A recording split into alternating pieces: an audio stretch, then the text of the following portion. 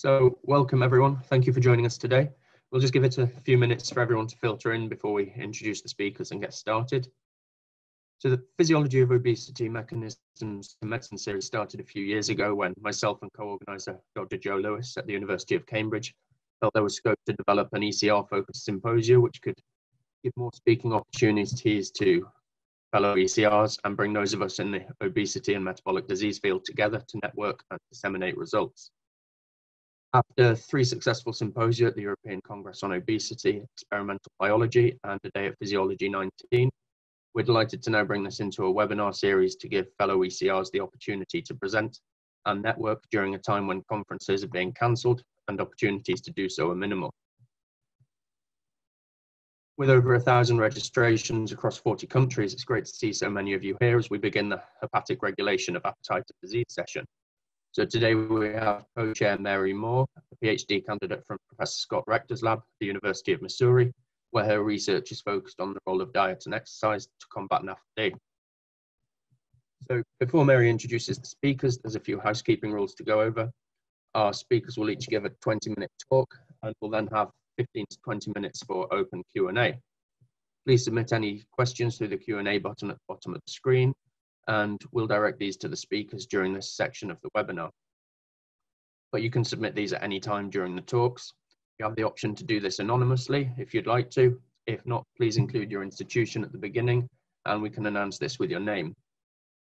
We'll try and get through all questions and do this as soon as possible. You can upvote questions and type your answers or comments underneath other attendees' questions if you like. And finally, just to note, this webinar is being recorded and will be available to watch on the Society YouTube channel. And if you like, you can follow along with the Physiology M2M hashtag on Twitter. Over to you, Mary. Thanks, Pete. So I'm going to introduce Sharon first. Sharon is currently a 5th-year graduate student in Dr. Matthew Podoff's lab and a student in the molecular medicine program in the Department of Neuroscience and Pharmacology at the University of Iowa. Today, Sharon's talk is entitled FGF21 Signals to Glutamatergic Neurons in the Ventromedial Hypothalamus to Suppress Carbohydrate Intake. And I'm going to let Sharon take it away. Thank you, Mary. I have since changed my title, so sorry about that. I will share my screen now. Okay, I hope everyone can see my screen. Mary, can you confirm just to be sure? Yeah, I can see it. Okay, looking perfect. Good. So again, my name is Sharon Jensen-Cody. My new title is Novel Endocrine Circuit Regulating Macronutrient Preference. So I'm going to use my laser pointer. So the Podoff Lab is really interested in understanding the neurobiology of energy homeostasis. And so we all know that the obesity epidemic continues to increase worldwide. And so we think it's really important to understand the physiological mechanisms that govern why we eat what we eat so that hopefully we can use a therapeutic strategy to one day combat this epidemic. So once food is eaten, that can be broken down into 3 primary macronutrients: carbohydrates, fats, and proteins. And various hormones are able to sense food intake, and some of these hormones can enter circulation and act on homeostatic neurons, mainly within the hypothalamus, to either promote further food intake or to induce satiety. So these neurons work in tandem to regulate energy homeostasis. So one of the hormones that the Podoff Lab is primarily interested in is studying fibroblast growth factor 21, or FGF21. FGF21 is a member of the FGF19 family of endocrine hormones. It's produced mainly by the liver, but it's also produced by adipose tissue in the pancreas. And we know that FGF21 is able to signal to a receptor complex that consists of its main receptor, FGFR1C, as well as its co-receptor beta-klotho, or KLB. So we know that FGF21 binds directly to KLB, which then facilitates FGF21 binding to FGFR1C to elicit activation of downstream signaling. And we know that KLB is absolutely required for FGF21 signaling. So FGF21 has three main metabolic actions. The first being that acute pharmacological administration of FGF21 has been shown to increase insulin sensitivity. Next, chronic administration of FGF21 has been shown to increase energy expenditure, decrease fatty liver, and decrease body weight. And finally, we know that both acute and chronic administration of FGF21 has been shown to decrease sugar intake, sweet taste preference, and alcohol intake. And my project is really focused on how FGF21 decreases sugar intake and sweet taste preference. So we learned that FGF21 decreases sugar intake through this study that used a FGF21 whole body knockout mice that was published in our lab a couple years ago. So what we did is we took these FGF21 knockout mice along with their wild type counterparts, and we gave them the choice between water and a sugar solution. So here we're using 10% sucrose. And we measured their sucrose intake every 24 hours over 3 days. And what we found was that lack of FGF21 dose-dependently increases sucrose intake. Now, what's important to note is that this effect was specific to simple sugars. So when we repeated these experiments in these mice, giving them the choice between water and intralipid or water and casein or protein, lack of FGF21 had no effect on lipid or protein intake. So it was specific to simple sugars. We then wanted to determine whether pharmacological administration of FGF21 would be sufficient to lower sugar intake. And so what we did is we took wild-type C57 black 6 mice, again, gave them the choice between water and sucrose, and measured their sucrose intake every 24 hours over 8 days in response to either IP injection of vehicle or FGF21. And what we found is that pharmacological administration of FGF21 was sufficient to significantly decrease sucrose intake. And this lasted even after we stopped treating with FGF21, indicating that FGF21 is playing a role in mediating the suppression of carbohydrate-specific intake. So what we have is a model in which upon sucrose ingestion, sucrose can be broken down into fructose and glucose. And these high glucose levels are sensed by the liver, which is able to send post-ingestive signals to promote further sucrose intake. In the meantime, the liver generates FGF21, which is able to enter circulation to block further sucrose intake. Now, through data that I'm not showing here for the sake of time, we know that FGF21 acts specifically in the brain in a specific nucleus called the hypothalamus to lower sugar intake. And so when I joined the lab, I was really interested in understanding how exactly FGF21 is acting in the brain to lower sugar intake and sweet taste preference. So which neuron is it acting in, which specific region is it acting on, and what's it doing to those neurons? So to understand how FGF21 is acting in the brain, we first needed to determine where it was acting in the brain, specifically in the hypothalamus to lower sugar intake. And so to do that, we generated KLB-Cre reporter mice. So like I said, KLB is FGF21's co-receptor. And we generated these reporter mice by knocking into the endogenous KLB locus a Cre-IRES TD tomato sequence to effectively allow expression of TD tomato dependent on endogenous KLB expression.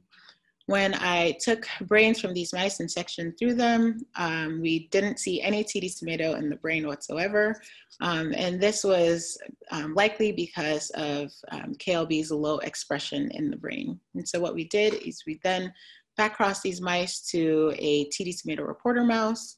And again, I took brain sections from these mice. And what we found was when looking in the hypothalamus is robust expression of TD tomato fluorescence, specifically in the arcuate nucleus, the ventromedial hypothalamus, the paraventricular nucleus, and the suprachiasmatic nucleus of the hypothalamus, all regions that have been shown to regulate energy homeostasis. Now, with this mouse model that we have here, not only are we labeling cells that may currently be expressing KLB, but we're also labeling cells that may have ever expressed KLB and is not currently expressing it. And so to determine the regions of the hypothalamus or the regions of the brain that KLB is currently being expressed in the adult mouse, we took our KLB-Cre mice and we infected them with the PHPEB Flex T tomato virus. And this virus allows for TD tomato expression throughout the entire CNS in a Cre-dependent manner. So we're labeling KLB in the adult mouse. Again, after taking brain sections from these mice and sectioning through, we did find robust TD tomato expression in the hypothalamus. Here we see it in the ventromedial hypothalamus. So this mouse model was great because it allowed us to actually visualize where KLB was expressed in the brain. But we next wanted to determine the identity of these KLB positive cells within the hypothalamus. So what we did is we dissected out whole hypothalami from our KLB-Cre TD tomato mice, and we fact sorted for TD tomato positive cells and ran that through our BD Rhapsody single cell RNA sequencing system. With that, we generated this T-SNE analysis where we identified 12 neuronal and non-neuronal cell types expressing or positive for KLB. Of the neuronal cell types, the 3 that really stood out to us were glutamatergic, GABAergic, and dopaminergic neurons. Now, for those of you who are unfamiliar with the brain, glutamatergic neurons are known to be the excitatory neurons in the brain, while GABAergic neurons are the inhibitory neurons. And of course, dopaminergic neurons are the brain's rewarding neurons. So we wanted to know whether FGF21 was acting on glutamatergic, GABAergic, or dopaminergic neurons to elicit its effects on lowering sugar intake. And so before I take you through that data, I first want to walk you through how we generate our mouse models, because throughout my PhD, I've used a lot of mice, so I just want to give them a quick shout out. So typically what we do is we cross our KLB flox mice with a Cre driver line. So here, we're crossing these mice specifically to VGlut2 Cre, VGAT Cre, or DAT Cre mice to generate mice that lack KLB expression effectively in glutamatergic, GABAergic, or dopaminergic neurons.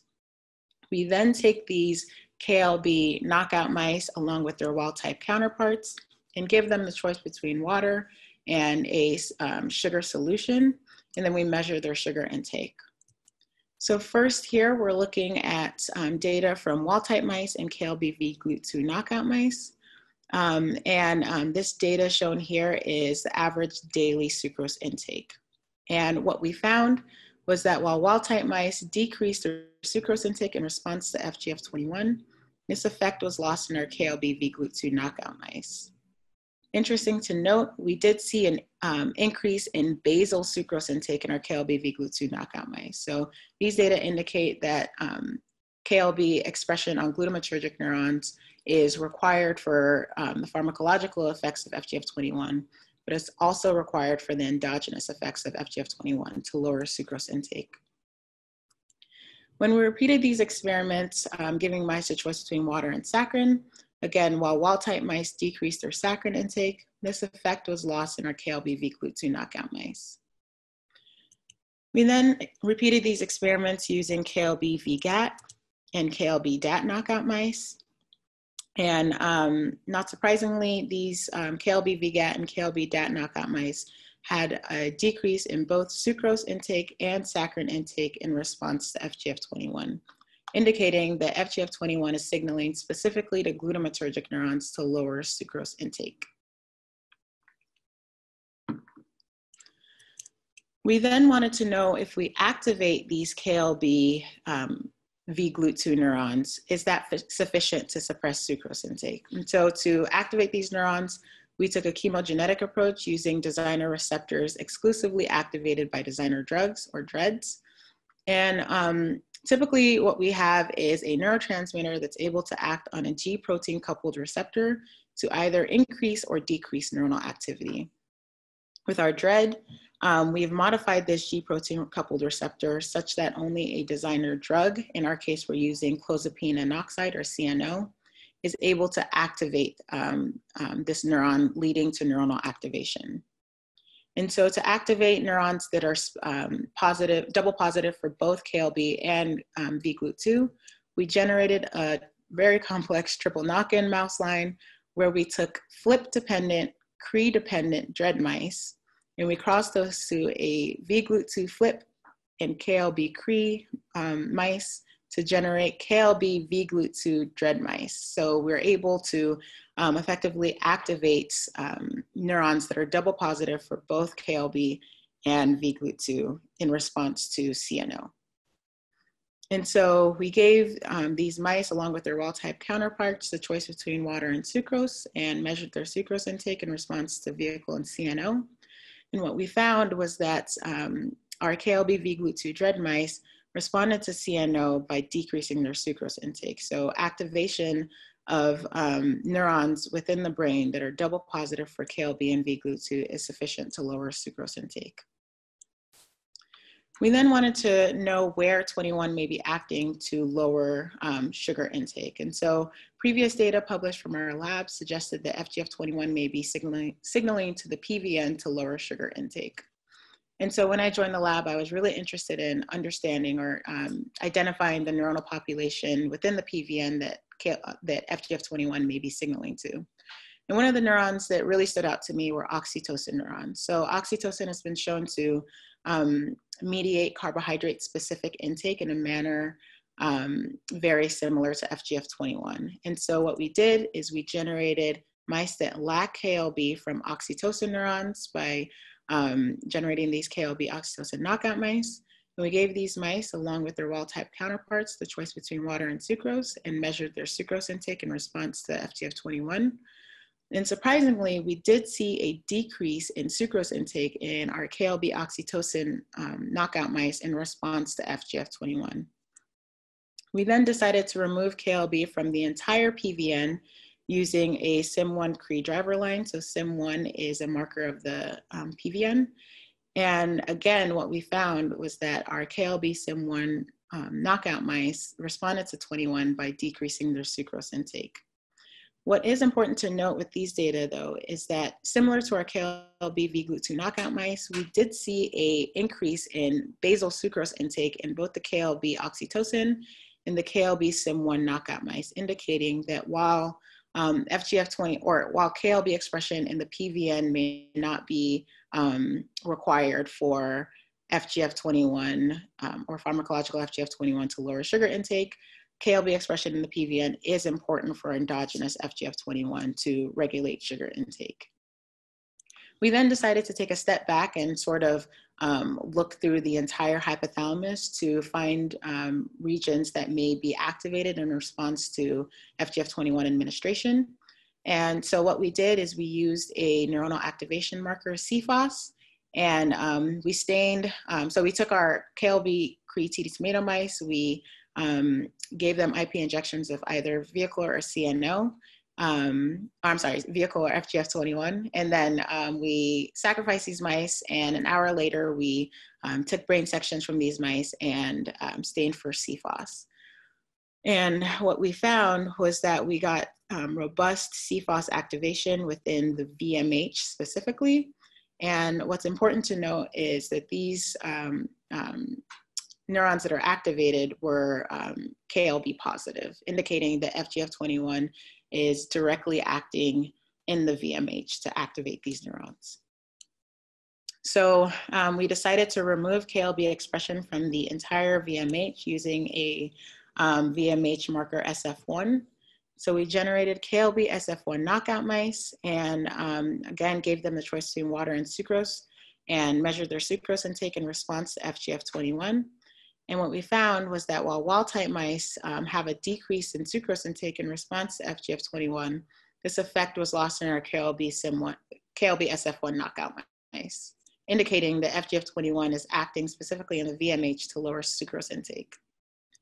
Surprisingly, when we repeated these experiments using the non-caloric sweetener saccharin, we found that FGF21 was still able to lower saccharin intake in our KLB SF1 knockout mice. So while FGF21 may be acting in the VMH to lower sucrose intake, it's acting elsewhere to lower non-caloric sugar intake. We then wanted to know whether direct administration of FGF21 into the VMH was sufficient to lower sugar intake. And so what we did is we dropped in FGF21, either vehicle or FGF21, into the VMH through unilateral cannula infusions And we also, as a control, put in vehicular FGF21 over the nucleus accumbens. And what we found was that direct administration of FGF21 over the VMH or into the VMH was sufficient to lower sucrose intake. And this effect was not seen in our control studies, indicating that FGF21 is both sufficient or FGF21 signaling to the VMH is both sufficient and required for its effects on lowering sugar intake. Now, within the VMH, or the ventromedial hypothalamus, we have two main subsets of neurons. So we have glucose-inhibited and glucose-excited neurons. So under hypoglycemia, so low glucose levels, glucose-inhibited neurons are activated, and they're able to send signals to peripheral tissues like the liver to induce glucose production. Alternatively, under conditions of hyperglycemia, so high glucose levels, glucose-excited neurons are activated, and these neurons are able to send signals to peripheral tissues to induce glucose uptake or halt glucose production. And so these neurons can work in tandem to regulate glucose homeostasis. So we wanted to know which subset of glucose-sensing neurons is FGF21 signaling to. Is it signaling to glucose-inhibited or glucose-excited neurons, or both? And so this work was done in collaboration with an amazing postdoc in our lab, Dr. Kyle Flippo, along with a fellow faculty member in our department, Dr. Dennis Adestoy. And what Kyle and Dennis did is they took our KLB cream mice and infected them with a PHP-B flex TD tomato virus. And they did whole cell patch clamp recordings from the hypothalamus of TD tomato positive cells. And we had three different conditions here. So we had mice that were IP injected with either saline or FGF21 an hour prior to recording. And then we also directly bath applied FGF21 directly onto the hypothalamic brain slices to see what effect direct FGF21 application would be having. And what we found was that both bath applied and mice that were injected with FGF21 had an increase in action potential firing in response to FGF21. So they had a decrease in membrane potential. To determine whether FGF21 is altering neuronal activity or action potential firing in the context of varying levels of glucose concentration, what we did is we took KLB cream mice and infected in a GCAMP virus specifically into the VMH, and we measured calcium activity to effectively measure neuronal activity. And we did this under two different conditions, so hyperglycemic conditions where we're going from low to high glucose, and under hypoglycemic conditions where we're going from high to low glucose concentrations. And this was done in the presence and absence of FGF21. So this first data set that I'm showing you here is data from the brain slices that were treated with hyperglycemic conditions, so going from low to high glucose levels. And what we found is that we're recording from glucose-excited neurons here because we're getting an increase in calcium fluorescence, indicating an increase in neuronal activation. And this increase in calcium fluorescence was potentiated by the treatment of FGF21. We also recorded from glucose-inhibited neurons because in response to increasing levels of glucose, we're getting a decrease in calcium fluorescence. And again, this decrease was potentiated by FGF21. When we did the opposite, so going from high to low glucose concentration, so under conditions of hypoglycemia, we found that FGF21 had no effect on either glucose-excited or glucose-inhibited neurons, which makes sense because we have a model where FGF21 is being activated in response to increasing levels of glucose. So these data suggest that FGF21 is increasing both glucose-excited and glucose-inhibited neuron sensitivity to increasing levels of glucose. So altogether, we have a model here that upon high glucose levels, either liver-derived or pharmacological FGF21 is able to act on glutamatergic neurons, specifically within the VMH. And these glutamatergic neurons are either glucose-excited and glucose-inhibited neurons to lower sucrose intake. Alternatively, we have also found that FGF21 acts in or on glutamatergic neurons within the PVN to lower basal sucrose intake.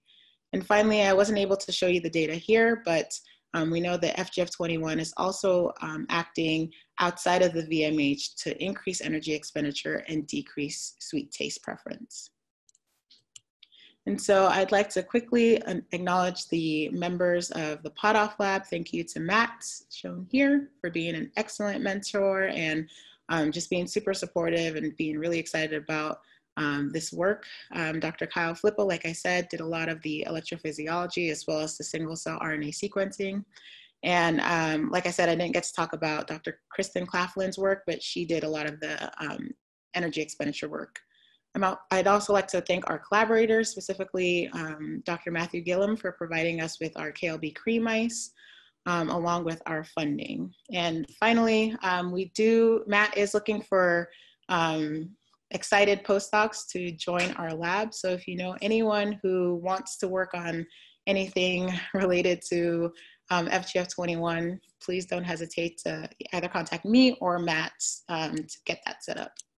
And we're not doing questions now, but I'd be happy to take any questions that you guys may have at the end of the session. Thank you. Nice job, Sharon. And just to remind everybody, just pop your questions into the Q&A at the bottom of the screen, and Pete and I will collate them all and ask them at the end. On to our next speaker. This is Morten Dall. Morten is a fellow of the Danish Diabetes Academy and works as a postdoc at the NNF Center for Basic Metabolic Research at the University of Copenhagen. Morten's main scientific interest is the pathways involved in the progression of steatosis, steatohepatitis in the liver. I should be able to say that, I study it. His current project investigates the relationship between hepatic NAD metabolism and the development of liver fibrosis.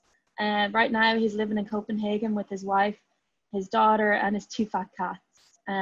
Thanks for the bit of comedy, Morten, and I'll let you take it away. Thank you very much. I'll put share my screen here. All right, can everyone see? Yeah, it looks good. Okay, yeah. Thank you for the introduction. It's a tough presentation to follow, lots of cool data there, but I'll do my best to make this interesting. Yeah, as the introduction said, my name is Morten. I'm a postdoc at the NNF Center for Basic Metabolic Research at the University of Copenhagen. And I'm going to tell you about the relationship between nicotinamide adenine dinucleotide, or NAD, metabolism and non-alcoholic fatty liver disease, or NAFLD. And before I begin, I'd actually like to start with the acknowledgement, because I have a tendency to ramble and I'll probably run out of time. So I would like to get that out of the way. So I work at the University of Copenhagen in this beautiful building called the Maersk Tower. Here I work in the lab of Jonas Trebak, you can see here. And of course, yeah, I'm not alone in this project. We have a lot of really good collaborators on here. I'll highlight our PhD student, Anna Hassing, who has done a lot of good work on the project. And also I'll show you some data from some of our collaborators. We've gotten some really cool proteomics analysis done from the Center for Protein Research by Lili Liu, some beautiful histology from the Institute of Biomedicine, and some respirometry measurement for the Center for Healthy Aging. And also I'd like to thank the Danish Diabetes Academy for funding my postdoc studies here. All right. The main focus of our research group is NAD. It's a very, very important molecule for basically all the cells in the body. It's most well known for its role in ATP production, where it contributes to both OXPHOS pathway and the TCA cycle, but it's also used for other important enzymes such as the sirtuins that regulate metabolic regulations, processes, and the PARPs that are important part of the DNA damage response, and CD38, which regulates calcium signaling and other secondary messengers. And the reason why we're interested in NAFLD specifically is because we currently live in a NAFLD epidemic. If you look at this figure here, you can see the prevalence of NAFLD in selected countries, and in countries like the US, prevalence have reached 30%, which is an insanely high number. And what you can also see from this specific figure is that prevalence of NAFLD correlates with the prevalence of obesity. And as we all know, the prevalence of obesity is increasing worldwide. So this means that prevalence of NAFLD will also increase with it. NAFLD is a spectrum of conditions ranging from simple steatosis, which is characterized by fat deposition in the liver, to non-alcoholic steatohepatitis, which with inflammation, non-alcoholic steatohepatitis with fibrosis, and if left unchecked, this condition can progress to cirrhosis and greatly increase the risk of developing liver cancer. So it can be fatal for the patient if left unchecked. One thing I'll highlight from this figure here is that several of the early steps of the condition are reversible, especially by lifestyle interventions. So this means that they can be reversed. And one of my main scientific curiosities are about what pathways determine whether NAFLD progresses from fatty liver to these conditions here. Can we identify what happens, and can we possibly target these to prevent progression or reverse it? And that's where NAD really enters the picture here. Because precursors for NAD have been proposed as a possible treatment for NAFLD, especially this molecule here, nicotinamide riboside, has received quite a lot of attention in recent years. It's turned into NAD, and it's sold actually as a dietary supplement over the counter. This is from one of the producers, just took from their website. You can see they promise that they will give your cells an essential tool for energy creation, and you can get a boost when you need it the most. It's basically often sold as an anti-aging supplement. But there are some indications from, many indications actually, that it can be used as an intervention for NAFLD. So what I'm showing you here is a figure from a paper from 2016, which is from a mouse study. They fed the mice a high-fat, high-sucrose diet, which is a diet that induced severe steatosis. As you can see here, all the white specks are lipids accumulating in the liver. But, and this steatosis is associated with the decrease in liver NAD content. But when they give this molecule here as a dietary supplement, they increase NAD levels in the liver, and they actually prevent the triglyceride deposition. And even if they give it as an intervention after the induction of steatosis, then you can also get an improved liver metabolic profile. And this seems to have some relevance in patients. Our group was part of a study that investigated the effect of nicotinamide riboside supplementation in obese, insulin-resistant men. And what they saw there was that hepatic lipid content, there was a borderline decrease following NR supplementation in these men here. It seemed to be maybe that there were some that responded quite well to it and others that were non-responders. So it's a borderline effect, but it shows that this might have relevancy for therapeutic use. So the main focus of my PhD project and now postdoc project is to really understand this relationship between NAD and NAFLD. Especially this decline that was observed in previous papers. Because the way I see it, it could be a contributing factor where the lack of NAD in the liver is actually making the liver more susceptible towards damage, and then that drives the accumulation of lipids and development of NAFLD. Or it could be a secondary effect. It's pretty clear from these data that it's beneficial for the liver to get NAD supplementation or to get these precursors, But is it really something that happens, this decline, later after you already have the liver damage? So I've spent a lot of time investigating this specific question. And I just want to talk very briefly about the different pathways responsible for making NAD in the liver.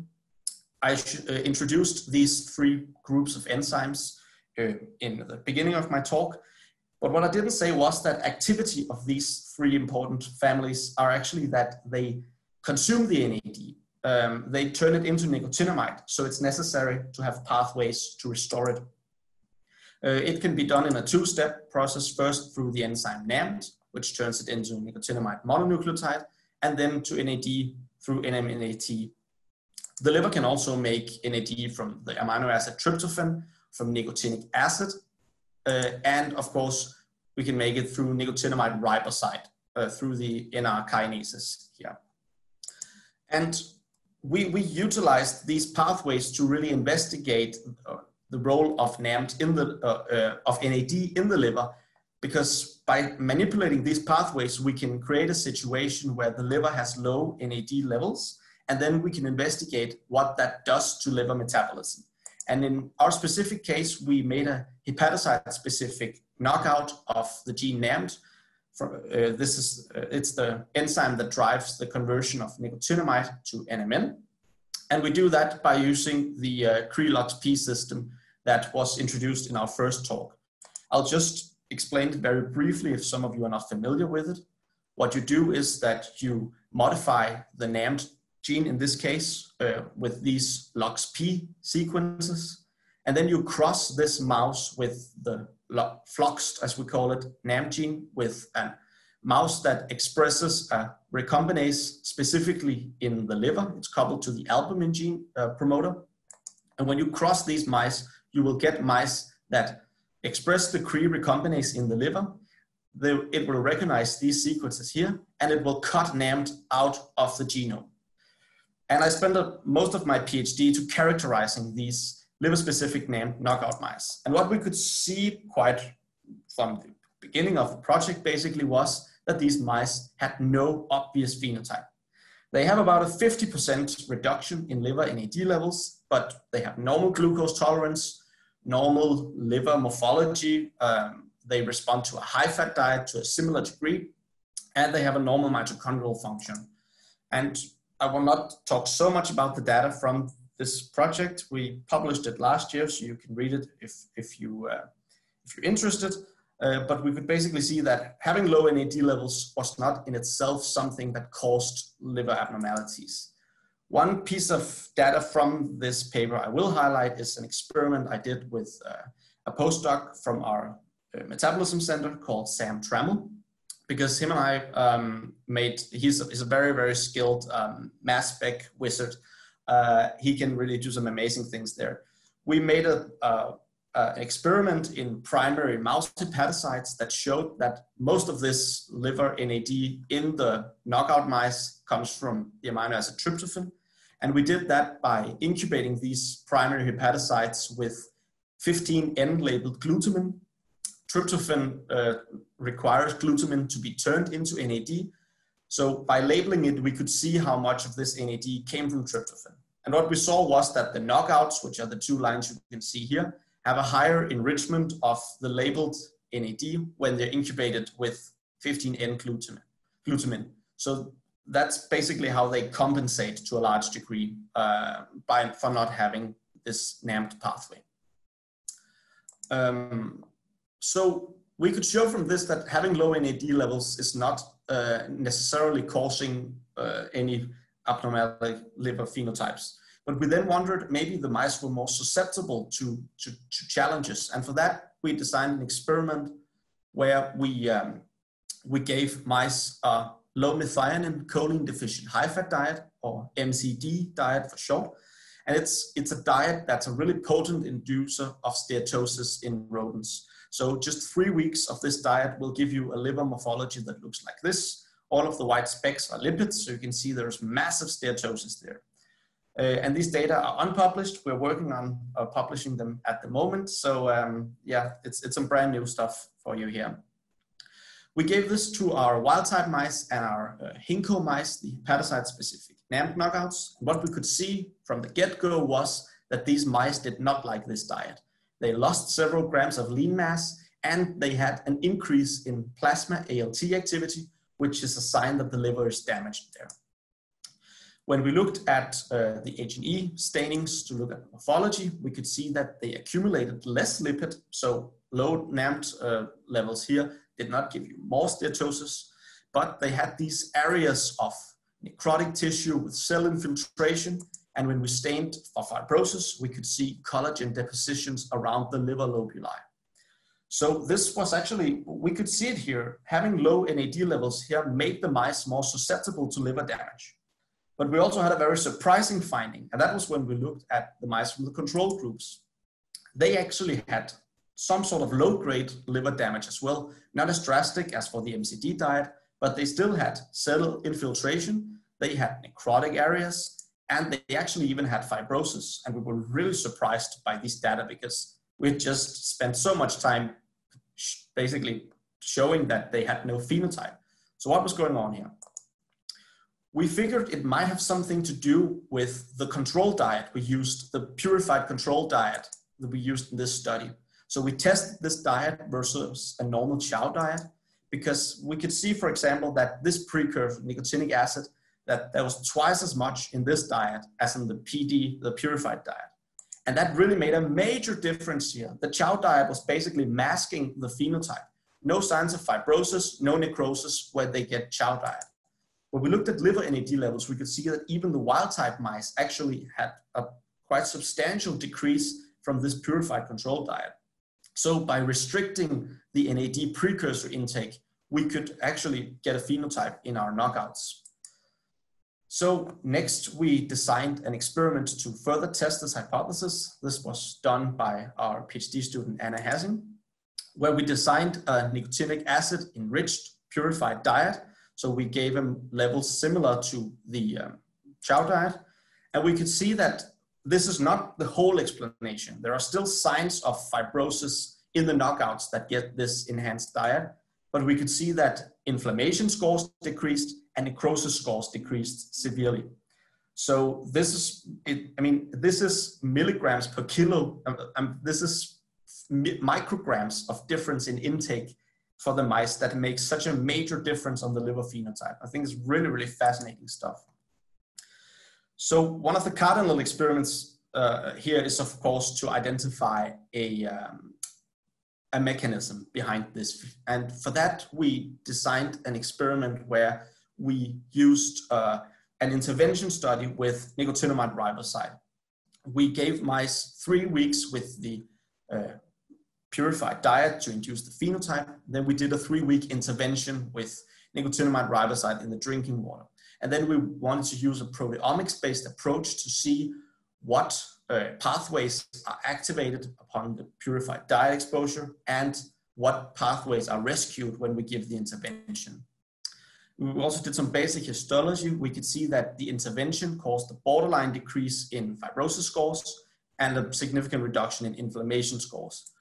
And a quite marked increase in liver NAD content. So it's really, really a potent way to increase liver NAD levels.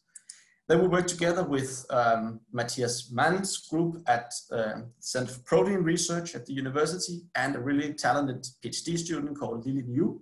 She did a proteomics analysis for us on our 4 groups. And what I've shown you here is an upset plot that shows how many proteins are significantly altered in different groups and in combinations here. But I want to put your attention to the set size because that really shows some highlights here that, for example, this here shows that there are more than 600 proteins altered by genotype in the control group. So that's basically the knockout effect. And almost 400 proteins are affected in the knockout group by the intervention. And by analyzing this, we can get a pretty good idea about what's going on, what's causing this phenotype. So if we look at the knockout effect first, it's mainly masked by that we have cytoskeletal organization, we have collagen metabolism. This is basically what we can see, activation of stellate cells, it's collagen synthesis. So there's not really much mechanistic showing here. If we look at the proteins in the treatment effect and do a gene ontology enrichment, we can see that we have oxidation reduction processes, we have carboxylic acid processes, cellular respiration. This is basically mitochondrial function. So even though we had spent so much time showing that mitochondrial function was not altered, well, when we gave this purified diet and starved the liver of NAD, then we actually got a mitochondrial phenotype. If we looked at more specifically what proteins were affected in the knockout group, this is a heat map, we could see that most of these proteins were reduced in the knockout group, then rescued abundance with the NR treatment. And most of these were, a lot of these were involved in oxidative phosphorylation in the TCA cycle. And we then wondered, maybe this has, can we actually show that this causes mitochondrial dysfunction? And we did that using an oxygraph, which is a machine where you put in a piece of tissue, then you can measure the oxygen consumption. And what we saw was that when we had given mice this purified diet, we had an impaired oxygen consumption rate when we added succinate and induced maximal respiration. So it actually, they have a mitochondrial dysfunction here. They are not working as effectively as wild type mitochondria. And I think it's really, really fascinating here. So to summarize these data, it suggests to us that there is a lower threshold in the liver for NAD levels that determines how well the liver can function.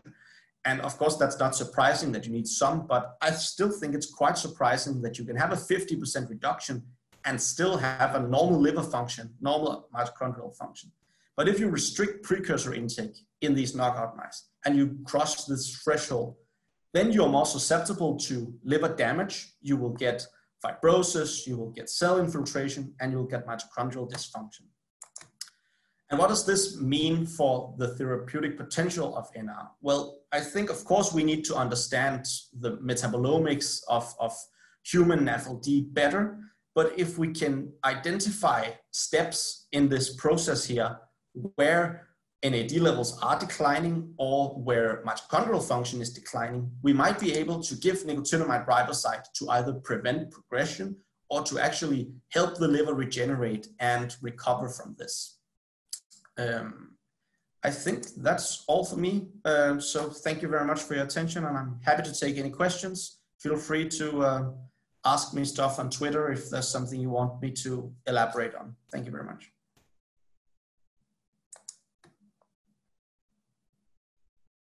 Okay, good job, Morten.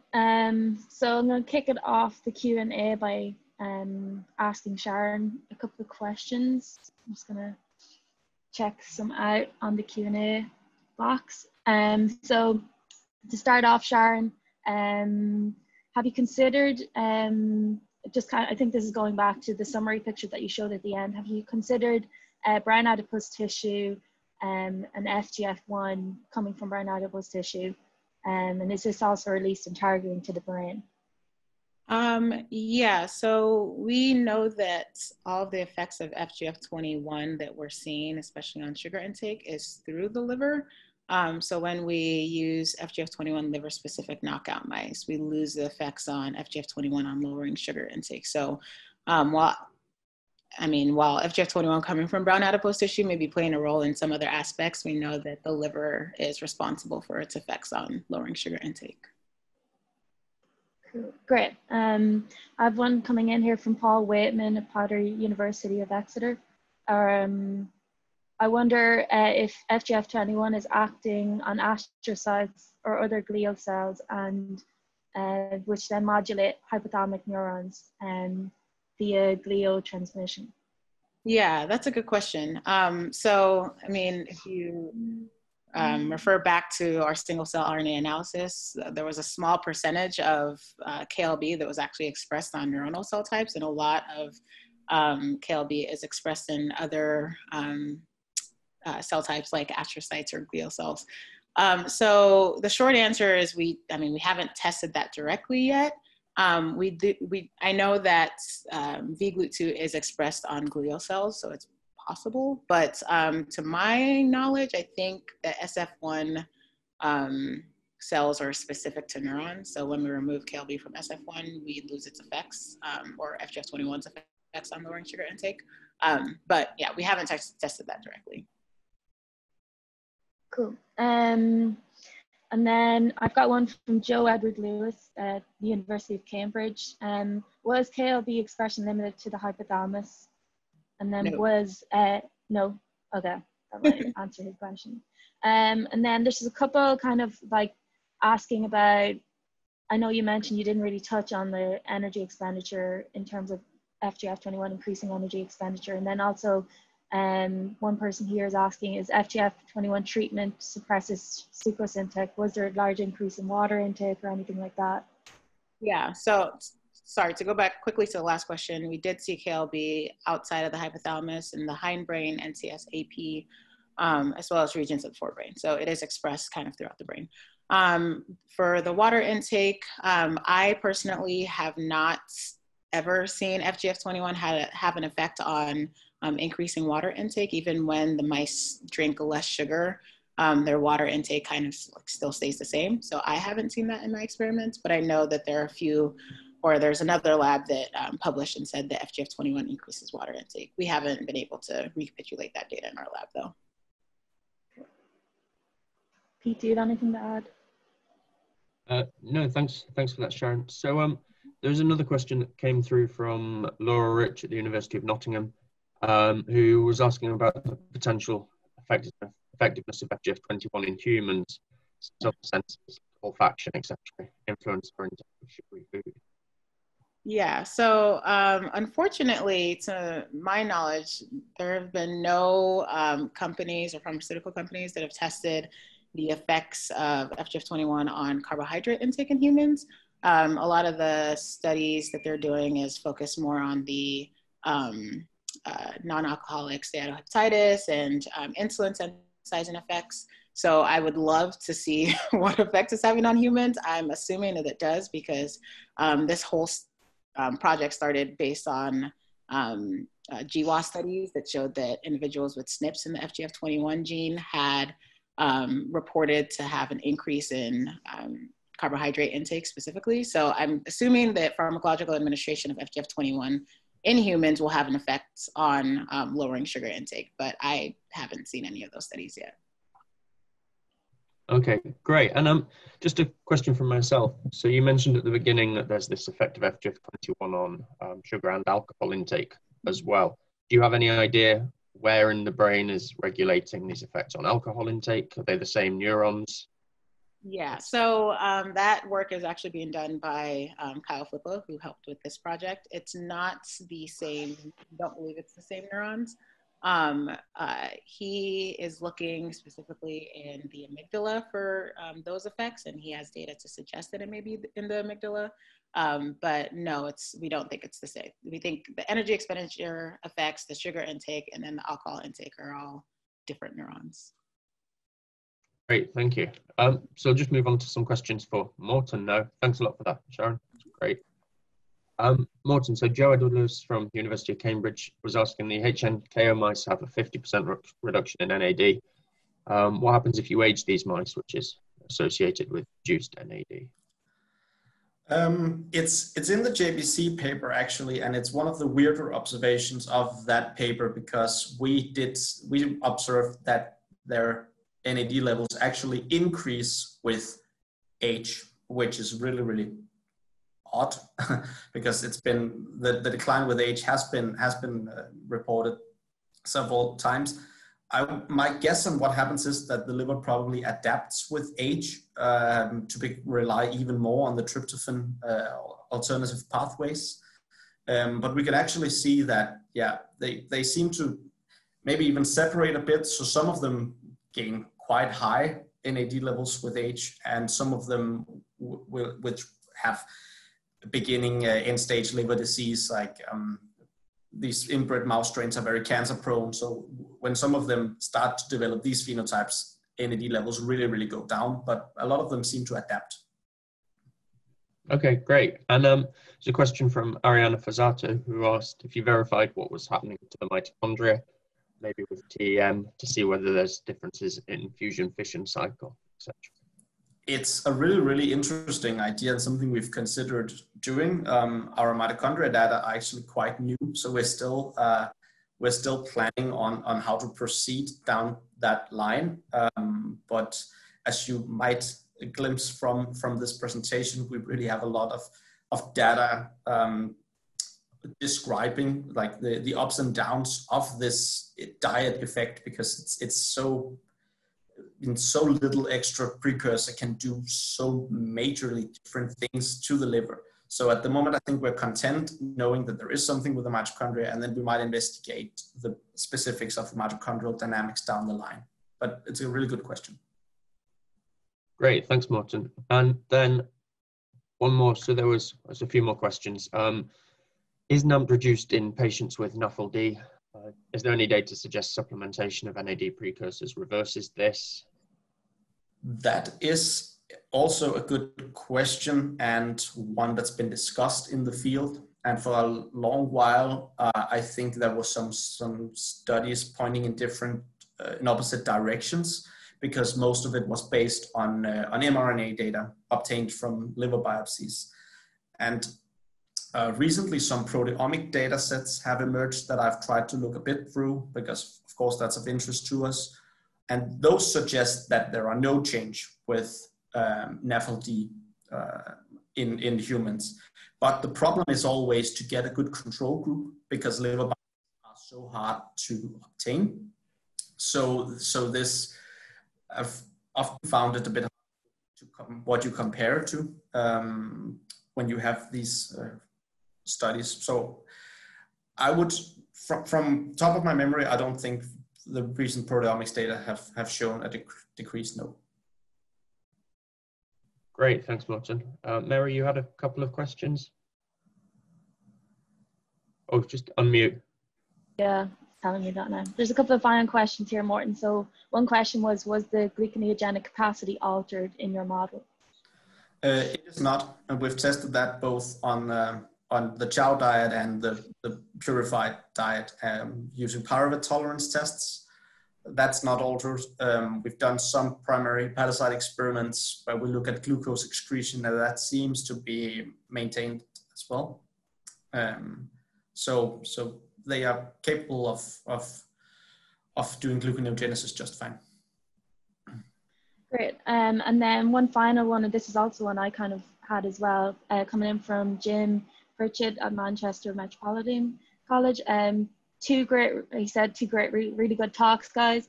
And then his question was, have you looked at the effect on stellate cells in your hepatocyte knockout model? And does NAD have any role in hepatic stellate cell activation? And what would you happen if you targeted your deletion to hepatic stellate cells versus hepatocytes? That's a really, really interesting question, and one that I would like to pursue further. There was, I can't remember the specifics, but there was a study coming out, I think it was last year, which showed that that if you gave nicotinamide riboside to stellate cells, you attenuated their activation profile. So I think they made less TGF-beta and synthesized less collagen. So it does look like that NAD levels can do something for them. Whatever it does something here, I mean, obviously we have done smooth muscle actin stainings that shows that you have really, really high activity of the stellate cells into myofibroblasts. They should have normal NAD levels because our deletion is done through the albumin promoter. So that should ensure that it's only the hepatocytes that lacks NAMT in this specific case. Whether that does something to the local NAD precursor environment within the liver, I don't know about that.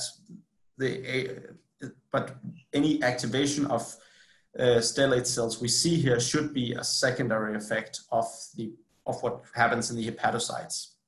But it's also I think a very interesting avenue to pursue also, like how much of this damage is driven by HSC activation.